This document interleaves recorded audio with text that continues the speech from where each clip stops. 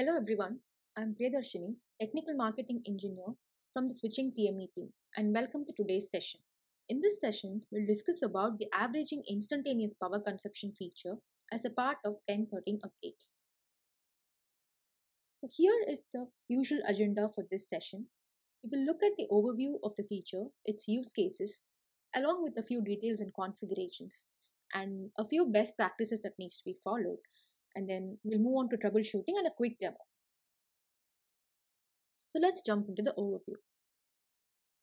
Aruba AOS-CX switches are designed with energy efficient features to minimize power consumption.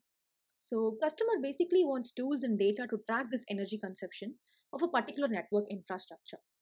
So averaging instantaneous power consumption feature developed as a part of 10.13 helps in monitoring the energy efficiency of network switches. And this is very much helpful to report the accurate power consumption to tools like Central. Switch must offer the average of the instantaneous power consumption with a polling period of 10 minutes. So this helps us achieve higher sustainability, energy efficiency, and optimized network. Along with this, monitoring power consumption over time provides insights into power requirements of the network infrastructure to Central.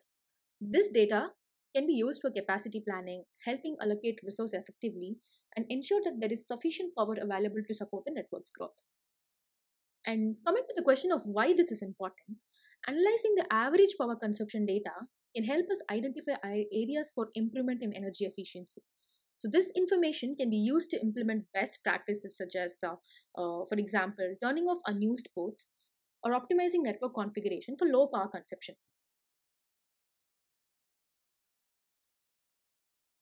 So let's jump into the overview of this feature. The power consumed average is calculated from the total power consumed as a running average or a particular period of time. And this information is accessible through CLI, REST API, and SNMP. So we can access this information through three ways. So this gives you an overall view of how much power the entire infrastructure is using on an average. So before 10.13, the instantaneous power is obtained and average had to be manually calculated every time someone needed this data. But after 10.13 or starting from 10.13, the system now automatically calculates the average instantaneous power data considering the time specified by the user. So this makes it easier to understand and track power usage changes over time without the manual calculations. So this feature is supported in the removable PSUs and the newly released 6200F fixed PSU. There is a small hardware gap and we will not be able to view the power consumption, that is the average power consumption on platforms like 6000, 6100, 6200F and 6300F. Along with this, the Aruba AOS-CX virtual platform is not supported. So let's move on to the use cases of this particular feature. So the first and foremost use case is to report the total power averaged over a period of time and translate this power consumption into energy cost.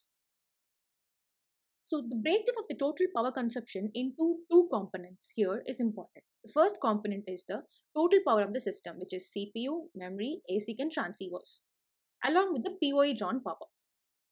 So we will generate reports for various scenarios with the help of this average power. Here we can include a standalone fixed port switch or a chassis switch, a VSF stack, or this can also be done across the CX switching portfolio along with PoE or non-PoE switches. So let's talk about the details of this feature and few important things to consider. So the first thing is calculation time frame. So the calculation average always pertains to the most recent 10-minute time frame. For example, even if we collect the data every 30 minutes, the average will reflect the power usage over the last 10 minutes only. And the significance of this shorter time allows us to capture recent changes in the power consumption more accurately. Coming to output power versus the input power. So it is crucial to understand that the monitored instantaneous power and the average power calculated are measured at the output of the power supply. We don't consider the power input to the PSU. This distinction is very important because it means that we are not factoring in the energy loss caused by the PSU's efficiency not being 100%. When dealing with power efficiency, we must recognize that not all power input into the PSU is efficiently delivered as output. So, average power monitoring specifically looks at power output and doesn't account for the power loss within the PSU.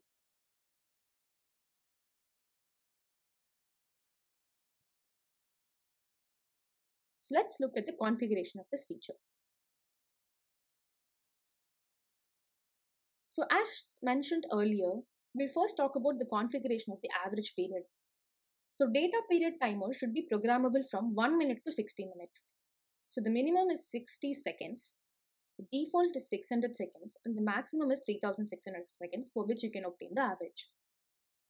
So here I have taken the example of one of the access boxes 4100i, and it is consuming around 25 watts of instantaneous power and 24.10 watts of average power. So the configuration command mentioned sets the averaging period for this power consumption data. So this data is useful for monitoring and managing the power usage of a network device. So you configure the time using this command, power consumption average period, and the respective time you want to calculate the time and power for. So here I've mentioned it as 400 seconds. So monitoring of the average instantaneous power using CLI. So the only CLI that is very important to monitor the average power here is show environment power consumption. So this gives us the average power, and this is the consumed power of the particular box.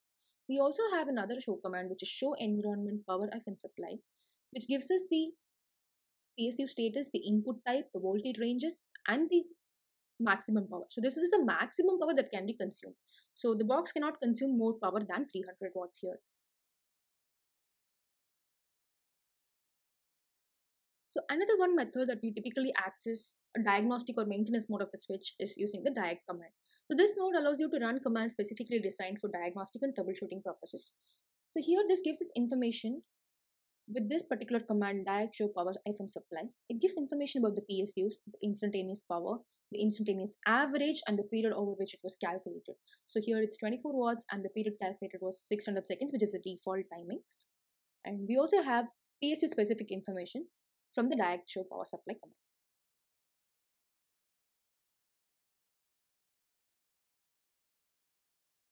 So this is how average power and power consumed average is monitored through a REST API under the context of system subsystems with the chassis and the attribute value of power consumed average, which gives us 24 watts for the 4100i box, and the power consumed average period, which gives us 600 seconds as configured.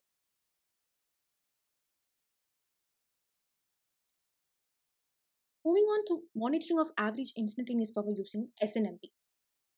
So this is the respective OID that is mapped, and it will query the average power and the average power time frame, which is configurable through the browsers like iReasoning or SolarWinds. So here I have used an iReasoning browser. So under the Aruba wired power stat power consumed average, we get these two values, and this is the MIB used here, Aruba wired power stat MIB, and we have sub MIBs under them, which gives us the power consumed average and the power consumed average period. So here is an example of how this command is useful in a VSF stack.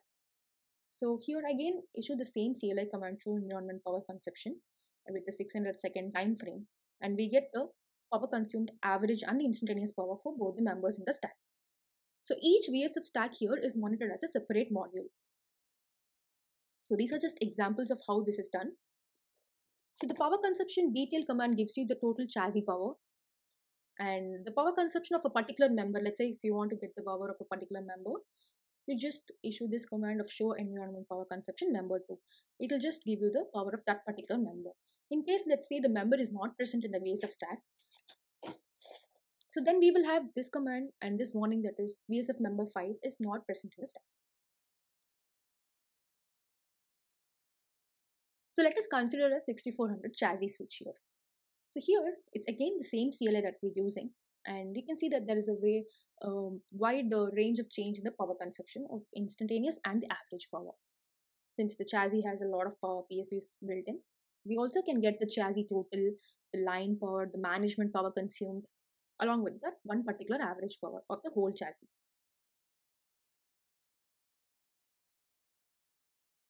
So this is an interesting information to share, which is power on the Miglia, that is the 6200F RevB, which is the first fixed PSU SKU that can report power. So I have again taken the same command, and this is just to highlight that the 10.13 version of Miglia supports this averaging power consumption feature. So let's have a look at the best practices. So typically, network management tools with central support provide real-time and historical power consumption data, and we can use this to monitor power usage effectively. Also, we shall use the power consumption data to identify opportunities for energy efficiency, which is one of the best practices. And using this monitoring capability to assess the energy consumption is very much useful for network organizations. And a lot of NMS tools are capable of reporting the energy cost. So let's dive into troubleshooting. So we'll go over an event log captured in the 4100i and the 6300M stack here, with a focus on the power management events. So this gives us details on the event logs timestamp here, along with the severity of the event and what is going on with the particular power module at that particular time. So this suggests that the first event suggests that the PoE functionality, which allows devices to receive power over Ethernet connections, is operating as expected. And the second event suggests that the power supply PSU1/1 has changed its state to OK, which is mentioned here. And the power supply PSU2/2 is absent in it. So these are a few event logs that helps us to troubleshoot in case of any issues. So let's have a quick look at the demo.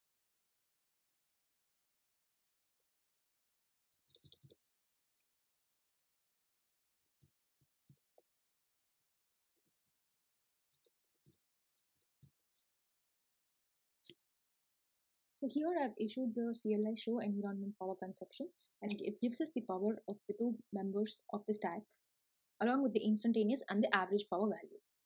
So that's pretty much with the demo.